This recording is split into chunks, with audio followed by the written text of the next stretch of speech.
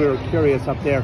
What happened with Mace and? He just had a blister. Yeah. Saw it coming the inning before, and then it just swelled up. And then we popped it. Tried to stop the bleeding, just couldn't stop it. In between innings, went out, threw a couple warm-up pitches, broke open again. So, but again, testament to the bullpen being ready to go and short notice, and Eichhorn handing it off to the rest of the fellas. It was a good night. And every night it seems like they just come through. Jordan went off, so yeah, it's a fight to the bat rack. It's a fight to the bullpen. I mean, guys want innings. Innings are precious, right, this time of year, and you're often playing in some tight ball games late in the game, and guys want that opportunity to be the guy. We talked about that in the last few nights. Offensively, when you lose guys like John Kenzie and you have some promotions throughout the course of the season, when a guy leaves, it's a big piece of the puzzle.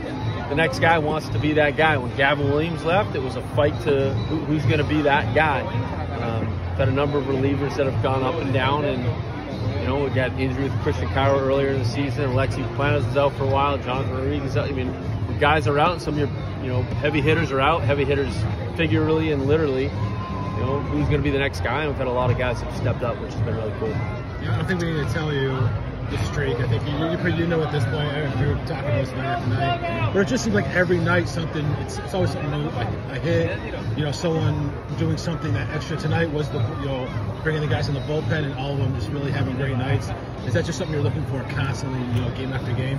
Yeah, it's a good point. Like every night, there's an opportunity every night for somebody to do something special. And you never know when that opportunity is going to present itself, and it might not present itself for a series. It might not present itself for a couple of series. It might not present itself for a month. And then all of a sudden, all the work that you're putting in, pays off for that one moment that you've really been working hard for, whether that's backing up a base or looking to go 2 out of the box, or, backing up a base from the outfield standpoint, or making a big play in a cut relay like we did 2 nights ago to win the game, or at least, to win the game, I guess, was the top of the ninth there. So, again, those are things that we've talked about for 2 years now. When you guys have seen me talk about what we do at 2 o'clock, and use the game as a barometer of how hard we work at 2 o'clock. So you're starting to see that. And that's, I talk about it more as a positional standpoint, because I'm more of a defensive coach and a positional coach than I am a pitching coach. But, those guys are working just as hard at 2 o'clock down in the bullpen area and working on their craft and working on video. And, they're starting to see